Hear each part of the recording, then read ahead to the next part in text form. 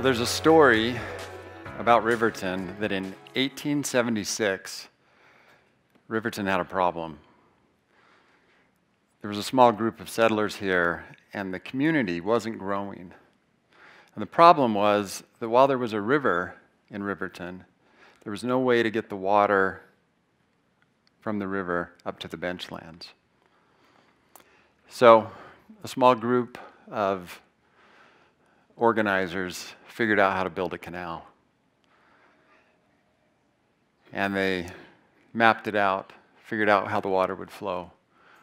And once the canal was built, the settlement started to grow, and so did the local economy. We can't separate the story of infrastructure from the story of economic development. If you go to the Industrial Revolution, it was electricity that really helped make that possible. If you go to post-war America, it was the interstate highway system. And so today we've got new challenges. Kevin Kelly wrote a book in 1998. It's an important book that almost nobody's read. It's called New Rules for a New Economy. And in the introduction to that book, he said, communication is not just a sector of the economy, communication is the economy. The network increasingly is the metaphor around which our economy is organized. And yet, the problem is that the network is organized around the internet service provider. You and I pay for that network every week, every month. So what we're interested in is how do we change this paradigm where the network is not designed around the internet service provider, but it's organized around the people who pay for the network every month. If we think about the internet as a digital highway, then the internet service provider is a toll booth on that highway. But it's not just a toll to pay to play. There are many kinds of tolls that we pay, and we pay them continuously. And I want to focus on two, and I want to go back to Kevin Kelly's book to talk about these two. The first one is that the network economy rewards open systems, because closed systems close off opportunities. The internet is a global scale open system, but the internet service provider is a closed system. The second point from Kevin Kelly is that in the network economy, the major transgression is to stifle innovation. And we do that when we stifle competition.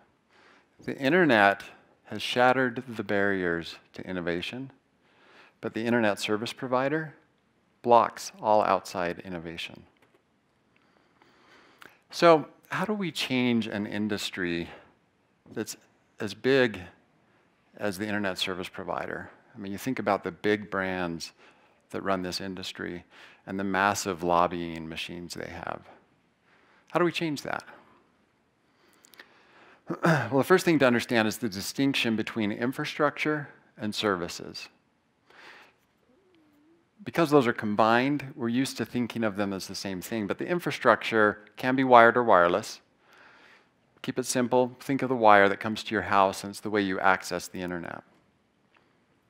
Services run over that wire. So the first thing we have to do to fix this problem is to separate the infrastructure and the services. And that's a business problem, and it's a technology problem. So how do we do that? How do we create that separation? When we have infrastructure that's essential, we form that into a utility. And by essential, that means that in this economy, everyone needs access to that infrastructure. And if you believe that our new economy is communication, then everyone does need access. So we organize the infrastructure into a utility, and we push services to the cloud. The current form of this system combines both the infrastructure and the services. And so ask yourself the question, who should these networks serve? Right now, they're serving the interests of the internet service provider because of rule number one. And rule number one is that whoever controls the infrastructure has control. So to solve this problem, we need to separate the infrastructure and the services. And remembering rule number one, we need to give control over the infrastructure to the people who fund these networks month in, month out.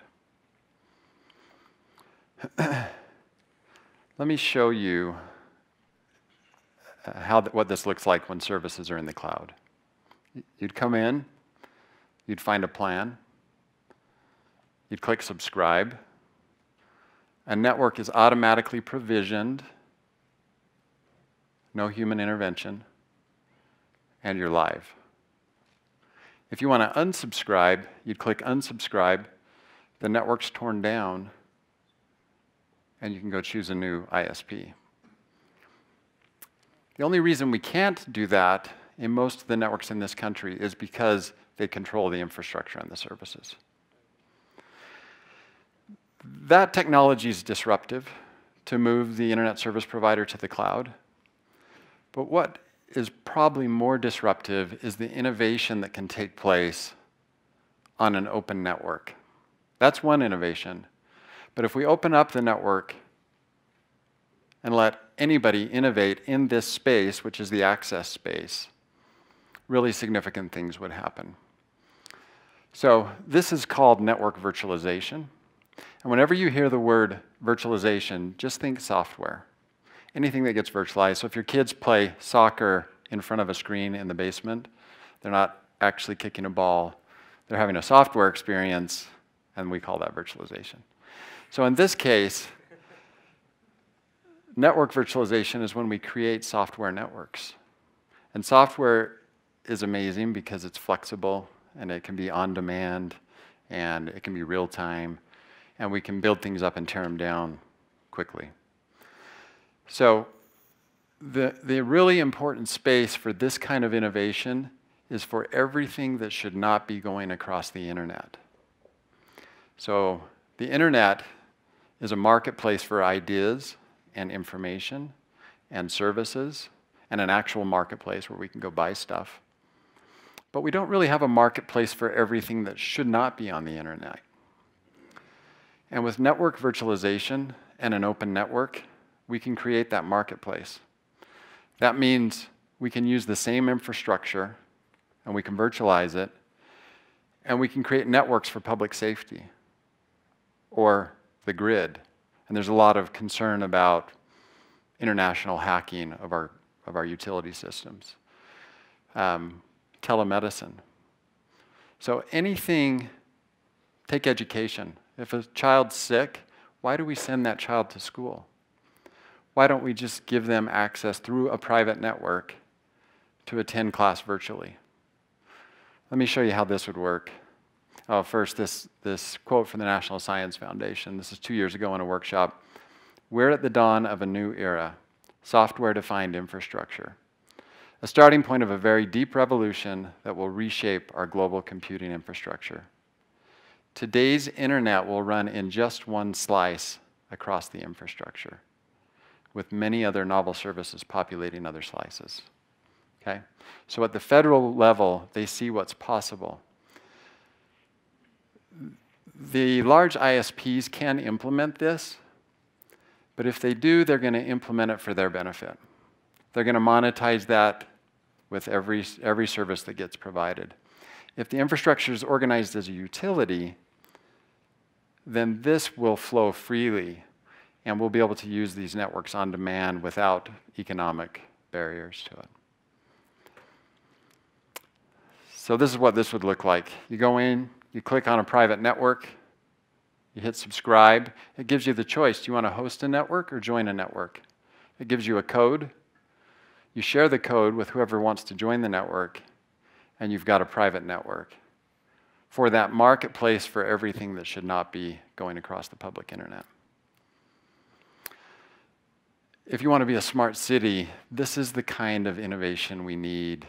Fiber optics would be the base infrastructure for smart city, and we should put it in a utility for the benefit of the city and the citizens.